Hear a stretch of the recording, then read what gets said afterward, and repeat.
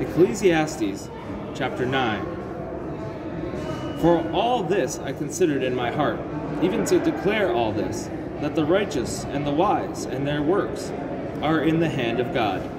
No man knoweth either love or hatred by all that is before them.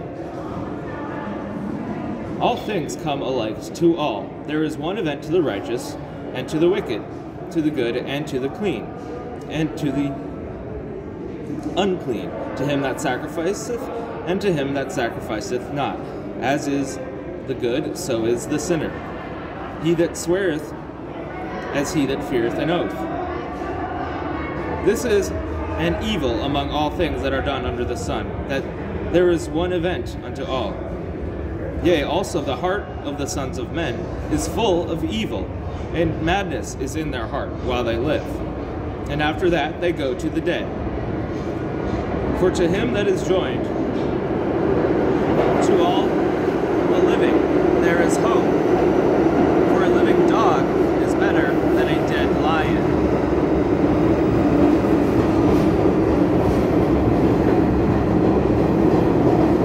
For the living know that they shall die, but the dead know not anything, neither have they any more a reward, for the memory of them is forgotten. Also their love and their hatred and their envy is now perished. Neither have they any more a portion forever in anything that is done under the sun. Go thy way, eat thy bread with joy, and drink thy wine with a merry heart, for God now accepteth thy works. Let thy garments be always white, and let thy head lack no ointment. Live joyfully with the wife whom thou lovest all the days of the life of thy vanity, which he hath given thee under the sun.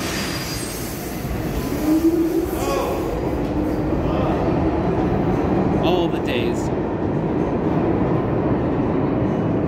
Live joyfully with the wife whom thou lovest all the days of thy life of thy vanity, which he hath given thee under the sun, all the days of thy vanity.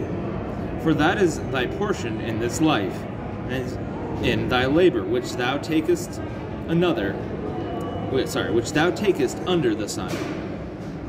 Whatsoever thy hand findeth to do, do it with thy might, for there is no work, nor device, nor knowledge, nor wisdom in the grave whither thou goest. I'm going to do a quick pause to explain how this is in the Old Testament. So in the Old Testament, when people died, they basically went to sleep, and they went to Abraham's bosom. So it was different than it is now. Now, when a man dies, they go to heaven. So there's a difference between the Old Testament and the New Testament, which you cannot understand the Bible if you don't understand that. So it says, whatsoever thy hand findeth to do, do it with thy might. For there is no work, nor device, nor knowledge, nor wisdom in the grave whither thou goest.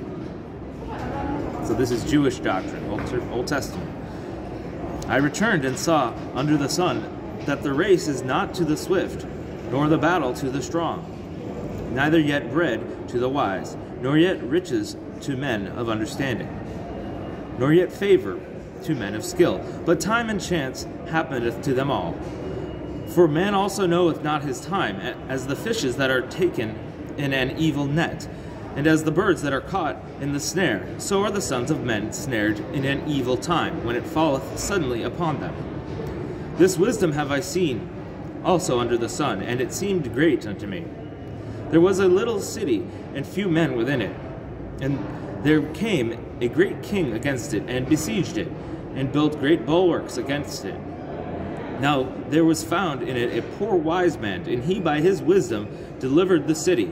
Yet no man remembered that same poor man. Then said I, wisdom is better than strength. Nevertheless, the poor man's wisdom is despised, and his words are not heard. The words of wise men are heard in quiet, more than the cry of him that ruleth among fools. Wisdom is better than weapons of war, but one sinner destroyeth much good. And I mentioned how the Old Testament saints were asleep in the Old Testament. Well, we have some verses in the Bible that can prove that. Let's go to Matthew chapter 28, I believe. It talks about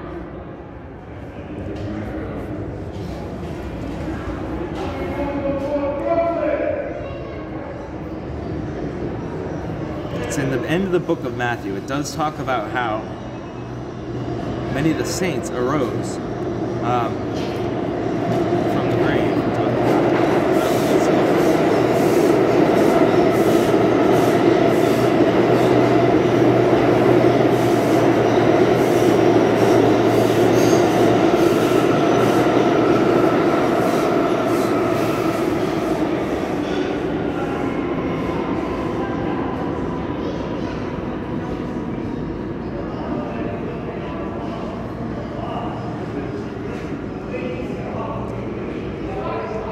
Of Matthew. I'll have to find that verse and post that on the YouTube channel, because that definitely did happen. Let me go find it and I'll post that. God bless.